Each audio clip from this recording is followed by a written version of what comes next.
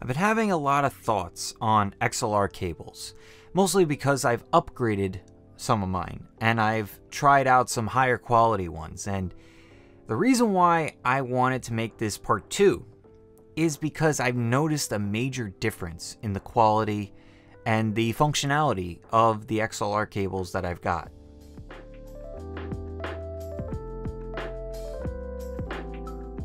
Welcome back to the Rebel Tech channel. I'm Justin, and in this video, yes, we're talking about XLR cables and my journey in which I have upgraded my XLR cables and have noticed the difference in quality and functionality. Over this time, it's really made me realize that if you want to have something reliable, you're gonna have to pay a little bit more for it. So for this video, I have 4 examples for you. I have 2 cheaper options and 2 more expensive options. Now, those 2 cheaper options are a little bit different. You have your standard Amazon basic rubbery kind of XLR cable with the standard connectors. Then you have the braided version of that, very similar in style, very similar connector, probably the same connector, which is something that I'm going to bring up with the more higher budget ones. And those are your budget ones that everyone has seen. Probably everyone has bought a ton of them. Now that leads me to the more expensive ones. And one is plugged in right now, the live wire XLR cable. I have a 6-foot one right now. And also the Cadillac, as they say, of XLR cables, the Mogami XLR cable here. I bought a 10-foot one of that one because I wanted to use it for my boom mic when I do jobs and I work short films or whatever it is. I want to have a high quality XLR cable for when I work. Let's talk about their builds and give them a grade so that we can get an understanding of what you will encounter when you buy these things. Is it worth it to spend a little extra cash on your build quality? Because build quality is very important, especially if you're moving it around a lot. Now, everyone knows when something feels cheap, it feels like there's something's missing. There's no body to it. There's no like structure. It's not terrible, but it doesn't feel great, especially after feeling higher quality XLR cables, which that is my basis right here. I've experienced these higher budget ones. Now gives me a better perspective on what I'm missing with these lower budget ones. Now, with the connectors, I noticed that the locking mechanism, it feels kind of stiff. And that's sometimes good, but it doesn't feel stiff in the right way. Now, some redeeming qualities, the metal on the connectors are very well made and they are pretty sturdy. So the plastic even is pretty nice too, and the connector is nice with the clamp here to hold the cable in place so it doesn't get yanked as easily. Of course, if you yank hard enough, I'm sure it will go. So as far as this one is concerned, I really do feel that it's good for the price. You're not, I mean, when you buy these, they probably round out to be like $3 a cable. Next up, we have a very similar one. Kind of like the same exact thing, except this one is braided. And what I noticed is it's a little bit more flexible. You won't kink it as easily, but it will kink if you really try. That's why you always got to strap down your lines and make sure that you're aware of where your cables are going.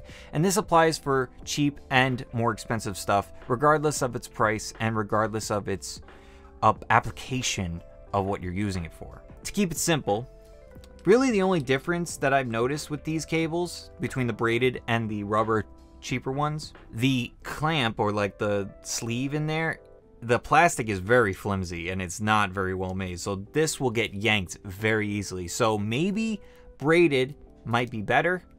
A lot of people swear by braided cables, but as far as the connection is concerned, not that great. Now, to give a grade and a recap on those budget options, I feel that the rubber one is like a 7 out of 10, maybe 6 out of 10. I'll go with 6.5 because it's just a little bit off and it feels flimsy.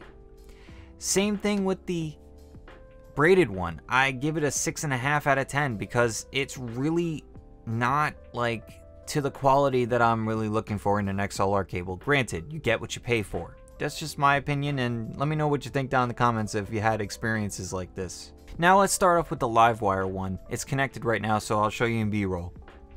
It's really well made, and the connector is so nice. I really do enjoy how they made this thing. The cable itself, you feel an actual cable. It has more heft to it, and it feels more enforced and really well made. So as far as the Livewire one is concerned, I really love it. It was the first higher quality XLR cable I bought, and I noticed it right away.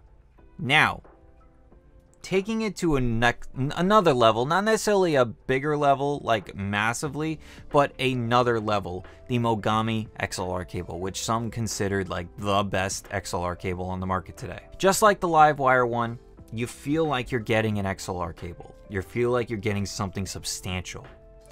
And I notice a little bit, it's hard to tell and hard to explain, but I feel just a little bit more higher quality with the cable, and the cable is definitely really well made, I gotta admit. When it comes to connector, the only difference that I noticed between the Livewire one and this one is the fact that it's more well enforced at the connection between the wire and the connector itself. I feel like they really did a good job of streamlining that and making it so that it doesn't kink that easily. Now, one last thing, and the thing that really is a selling point for me at least. The connection and the lock on the female end of the XLR cable is a nice, kind of easy to press kind of thing, and it's not as stiff. And it's the same thing on the Livewire as well. Very nice build and kind of just easier on your fingers. Now, maybe I'm just being a little bit nitpicky and a little bit of a baby when it comes to XLR cables, but I just feel like it connects a lot better, and it's really nice to pull on and off without worrying about breaking anything. And that goes a long way when you have very expensive microphones. If you have a Sennheiser MKH416 like I do, I don't want to have a problem with the connector. So think about that. Now to recap on the more expensive ones. I'm going to give the Livewire an 8.5 out of 10 and the Mogami a 9.5 because I don't give 10 out of 10s. Here's where I only saw one person do this, and I'm sure other people have done this. Podcastage Bandrew, he did a test of rejection of noise, meaning like signals from a phone or whatever it is, and we're going to do a little bit of an experiment with that, and multiple types of microphones as well. Dynamic, condenser, cheaper, more expensive.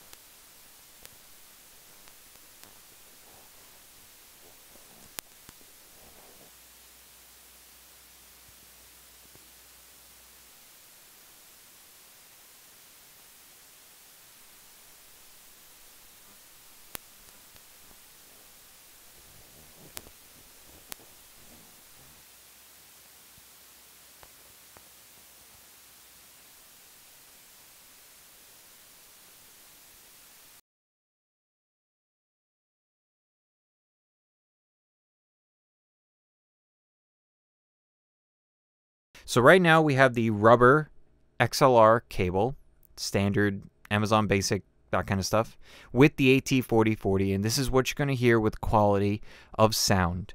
And I didn't engage any switches. This is going to be all vanilla microphone, standard, regular curve.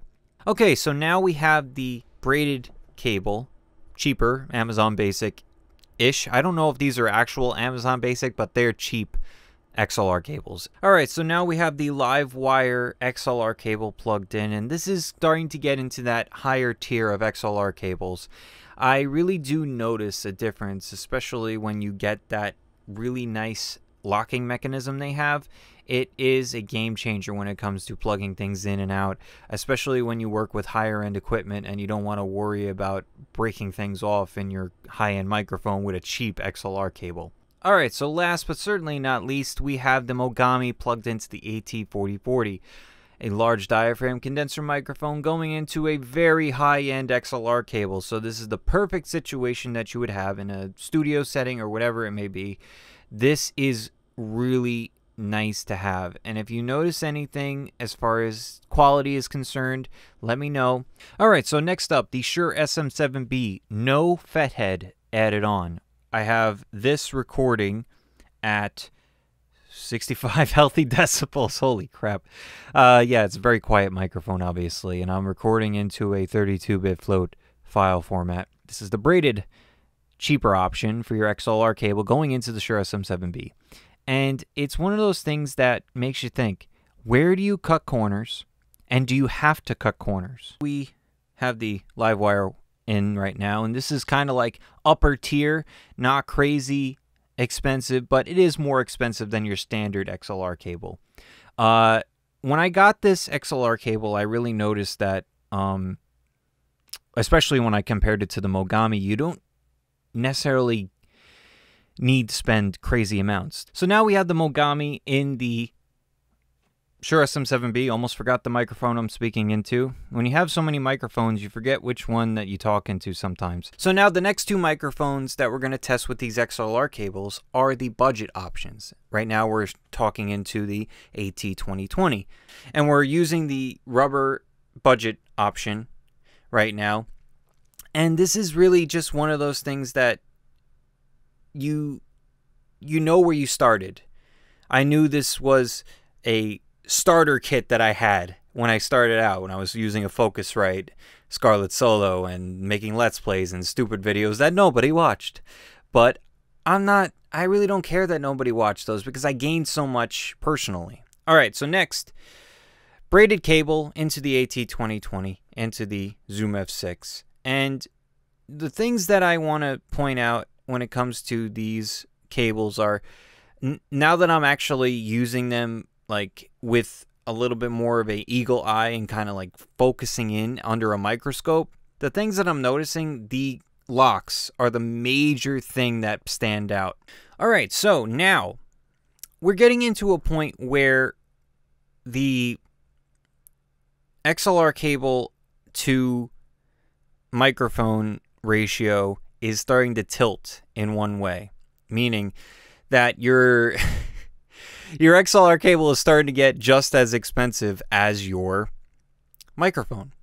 This cable right here, the live wire one, is I think about $30. I certainly notice a physical difference when it comes to the live wire and the Mogami compared to the budget ones, but that's hard to portray on a video. I can only tell you what I feel.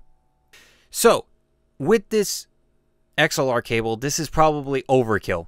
This is definitely overkill when it comes to you using the AT2020. This is not something that you would invest in right away. Now, maybe later on, if you wanted to have a nice cable, like I said, the AT2020 will last you a very long time. But to justify spending 3/4 of your microphone cost on an XLR cable is very difficult to do. This just is. Just the way it is. Alright, so the PD-70, my favorite choice for the budget broadcast microphone on the market today. And I've done a bunch of comparisons between this and a bunch of others, the pod mic being one of them. AT2040 now, and I did it against the AT2020. 2020 is not necessarily a broadcast microphone, but it certainly is a budget microphone, so we're using the rubber option for the budget XLR cable. I had a brain fart there. So one of the things that I want you to consider is this is another option as far as starting out. These things kind of blend together, meaning this doesn't outweigh this and vice versa. So yeah, I lost my train of thought. Braided cable on the PD-70. Let's go to more expensive options that maybe with this configuration I will notice that it doesn't really matter too much. Live wire XLR cable with the PD-70 going into the Zoom F6, and let me know if you see or hear a difference in the quality. I noticed that it is ever so slightly a better feel with this type of locking mechanism on the PD-70 specifically with this flat edge. So anything with a flat back is probably not going to make a difference with like how it feels going in and out. Not to get too sexy on this channel. But I definitely feel that with a stock or kind of like extra nubbin, I don't know what I'm going to call it, a separate housing for it, for your XLR port, it just feels like, it feels bad. It feels just like it's going to break. Okay, so last test we're going to go, because I'm tired, it's hot, it's sweaty. Mogami and the PD-70, I would not recommend doing this combination because it's not necessary. Spending $60 on a cable to put into a $130 microphone? Not advisable. Waste of money. So, yeah. Let's talk about how these tests went and how I perceived them throughout. Now, one more thing before we finish up and do an outro. Rode NT1. I finally got one. It wasn't it's a little scuffed up, but it's in decent shape. It took me probably, I don't know, an hour to clean it up properly. It wasn't in like clean shape, but it was in enough so it was salvageable. Little nicks here and there, but I got it at a really good price, so I really couldn't pass up on it. A solo video and comparisons to boot, and we will have a lot of content, a lot of freaking content. Based around this microphone and based around a bunch of comparisons.